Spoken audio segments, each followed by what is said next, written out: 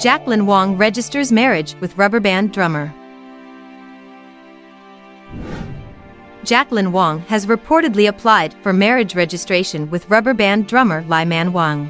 This news comes as a surprise following the scandal that tarnished Wong's public image in 2019 when she was caught in a physical intimacy scandal with Andy Hui. Despite facing severe backlash and the end of her relationship with actor Kenneth Ma, Wong seems determined to move forward. The reported date of their marriage registration application coincided with Hui's birthday on August 12, following the day Sammi celebrates her birthday on August 19. It remains unclear whether this choice of date was a mere coincidence or a deliberate arrangement made to mark the occasion.